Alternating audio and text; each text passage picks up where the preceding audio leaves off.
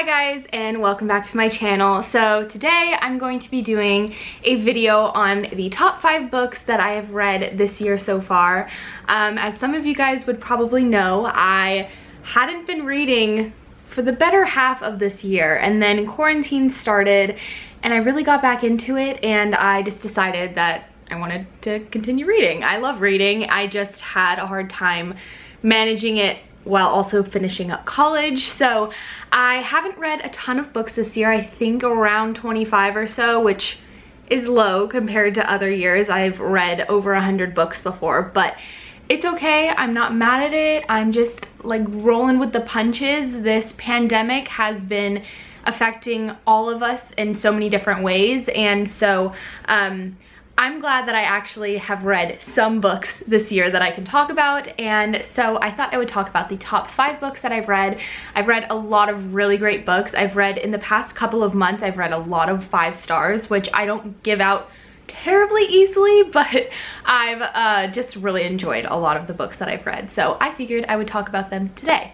So let's go ahead and get straight into the very first book that I absolutely love. The first one that I'm going to talk about is one that I actually did not give 5 stars, but I do think about on a like almost day-to-day basis. I think about it all the time and almost want to reread it. I know a lot of people love this one as well, and it really just put me in the summer mood, gave me what I wanted, and I got what I came for. And I think that's really important, especially in romances, and that is The Unhoneymooners by Christina Lauren.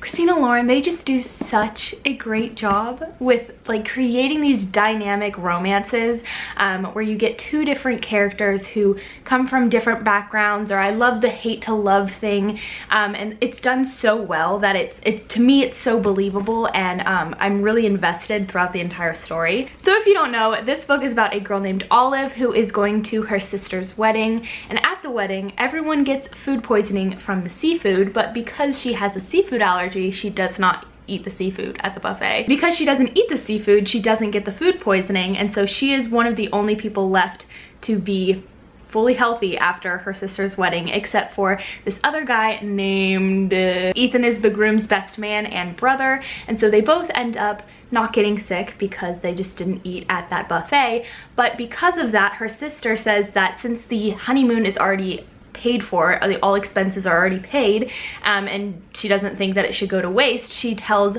Olive to go with Ethan so that they can enjoy the honeymoon, have like a nice breather from life, and just to kind of go off to Hawaii for a fake honeymoon. And so this kind of starts out with a haters to lovers trope. You get a lot of witty banter between both of them. They have this little feud going on. While sometimes the banter and the way that they interacted and why they didn't like each other seemed a little bit far-fetched, I still enjoyed it because I think that they do such a great job with witty banter, and it really just makes me laugh. Like, I laugh out loud when I read their books, especially this one. And you get to see a lot of stuff on Olive's side as a really hardworking woman who is kind of struggling to figure out her next job and get a job. Although she's incredibly smart, she's just not dealt the right cards, and all of the cards do not fall in place for her, so she sometimes has a bit of difficulty having things go her way.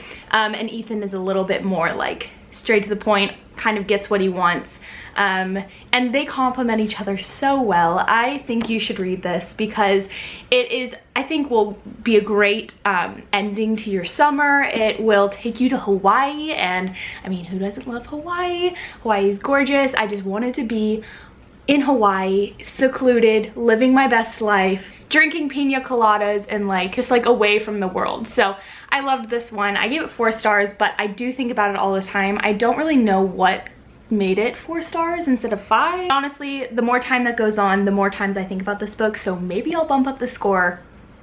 Who knows? Pick this up if you like Christina Lauren, if you like some romance, if you like some haters to lovers. This is definitely for you. Next book that I think about also on a daily basis and really can't get out of my mind, I recently read for the reading rush, and I'm so glad that I ended up getting to it because I I heard nothing but great things about it and knew it was one that was going to be really important and enlighten me on a lot of issues that I don't personally have to deal with. And that is The Vanishing Half by Brit Bennett. This book is a masterpiece. I absolutely was in love with it. I could not put it down. It was just so good. The writing, the characters, chef kiss. So this book is about Stella and Desiree, and they are living in this very small town in the south called Mallard, and one day they end up deciding to leave and run away from their mother and their hometown that they grew up in to go live different lives. And they both end up not talking to each other for a very long time and end up having families. And one of the sisters, Stella, decides to also pass as white in New York in her community. No one knows that she's actually black, but she's getting by with a white husband and has a daughter. And this is about the struggles that each of these characters deal with colorism, with racism, with trying to find your identity and what that means to each respectively, as well as kind of community and relationships with different people. I think this book, not that I have any personal experience with this, because I don't, like I don't, but this was a really enlightening view into a world that I don't personally know a lot about, but I'm very interested in learning more. And I think Brit Bennett does such a great job at exposing these hardships for each of these women, and you can really feel the pain and the struggle that each of these women have when trying to live in America in the 50s, 60s. But that some of these issues are still prevalent today, and so I just think this is such a great pick for a really important time that we're living in right now.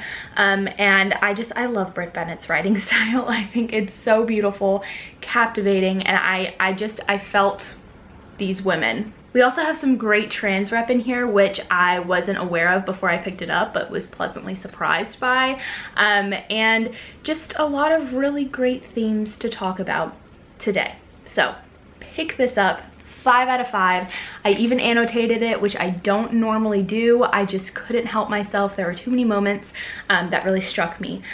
So I loved this one. And I can't wait to pick up The Mothers, also by Brit Bennett. I had seen that in the past couple of years and just never ended up picking it up because I didn't know what it was about. But I'm thoroughly excited because I think it's going to be wonderful. The next book that I also read during the reading rush, and I ended up listening to it on audio, and that was The Black Flamingo by Dean Atta.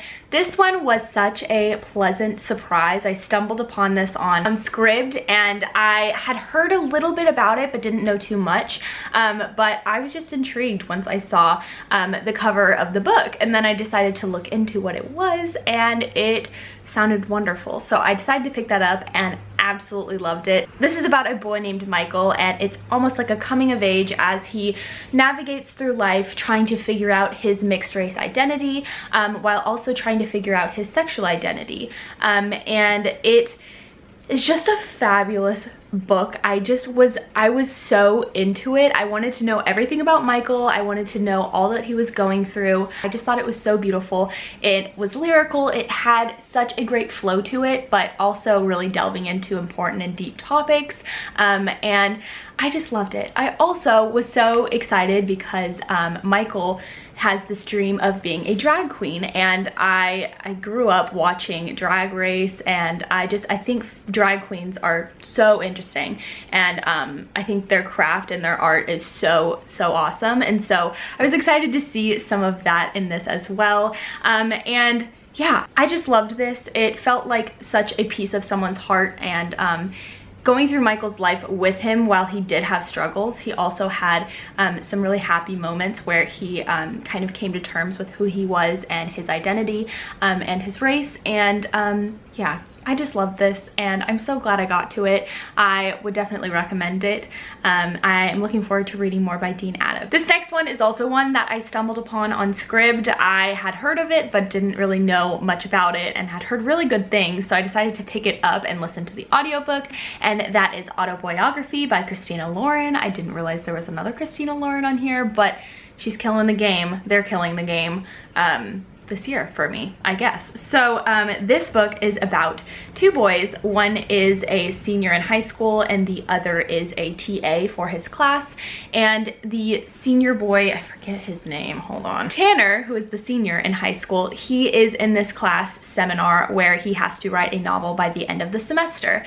And the TA, Sebastian, is kind of there to help him out, help him with ideas because he is a published novelist. And so they begin to form this relationship. And as their relationship progresses, Tanner gets a little bit more and more infatuated with Sebastian and starts to gain these feelings for him. But he comes back remembering that Sebastian is Mormon and that he is not supposed to act on those feelings towards a man. And so this book is a lot about self-discovery and identity and feeling comfortable with who you are, and also addresses religion. And I don't know much about being a Mormon. I don't know much about the religion, but I do know like the Christian religion. I know some stuff about, obviously, where people do not accept people for who they are and who they love.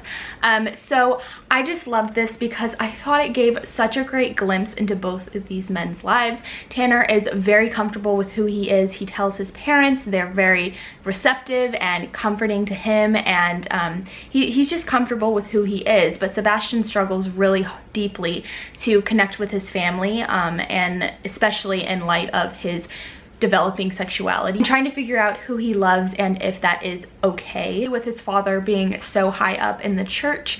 So there are a lot of expectations made for Sebastian, so he doesn't know what to do with this newfound interest in Tanner. So glad I picked this one up. It had some really deep, important moments about religion and love and identity, but also some really nice moments, like sweet moments. I really wanted them to work out. I really wanted their relationship to go places. And I also love books that have books in them, like writing in them. And so this was exciting for me because I love seeing like how the class was working and how he was writing his novel, which I'm not going to tell you what it's about, but you should definitely read this book if you guys are curious. I gave this one 5 out of 5 stars. I loved it. And I would recommend it, 100%. Sorry about the lighting, I don't know. The sun keeps in and out. And the last book on this list is one that I am so glad that I got to, and I've been meaning to read this author for a while. I've seen Felix Ever After has gotten so much hype recently, and so I picked this one up to get a little taste test, and I loved it. And that is King and the Dragonflies. This book is about a boy named Kingston, and he is 12. This is a middle grade, and it is about King dealing with the death of his older brother and really not understanding what that means. And so at night, when he dreams, he imagines his brother is a dragonfly, and he comes to speak to him and give him life advice. And so this book is a lot about grief, especially at such a young age, where it's not fully understood. And it's also about relationships with his family. He has a bit of a hard time connecting with his family on certain issues, especially about the death of his brother.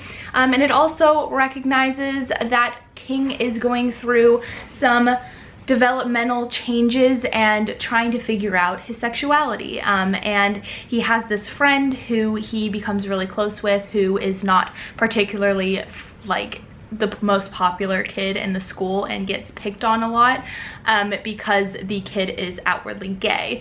And they've developed this friendship and this relationship, and it was just so pure and so sweet, but also touched on some really important issues that I feel like are forgotten happen to also children. I feel like we forget sometimes that grief isn't an easy thing for people to understand, especially children, if they're not given that outlet to discuss death, to discuss grieving, and even sexuality. He is a Black boy, and it's hard for him to connect with his family, to talk about his sexuality and his race at the same time.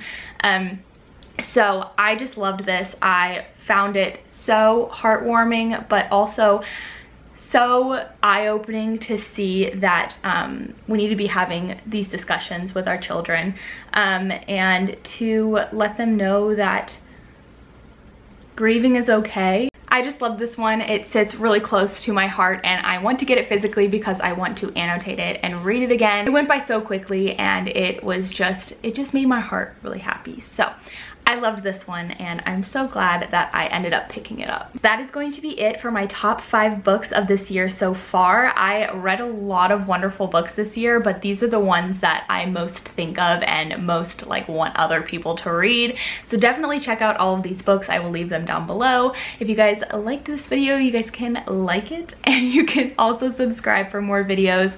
I'm trying to figure out a schedule. I want to do 2 videos a week, but we're trying to sort all of that out. Haven't figured it out just yet. I love you guys so much. I hope you have had a wonderful day and that you are staying safe and you are well and you're loving each other. And I will talk to you guys in my next video. Bye.